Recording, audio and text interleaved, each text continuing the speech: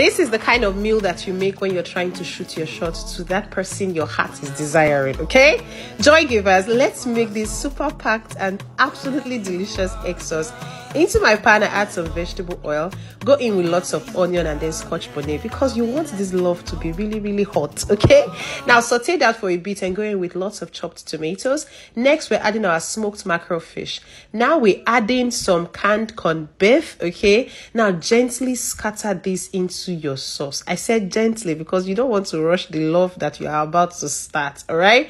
Now, once that is all mixed up and looking nice, we're going to season generously with some chicken seasoning cube, and then we add in our mixed bell peppers. Stir to well combine and cook for 1 minute and looks this lush and delicious. Next, we'll go in with our beaten eggs. Now gently pour this in and allow it to simmer slowly until the eggs are cooked and set.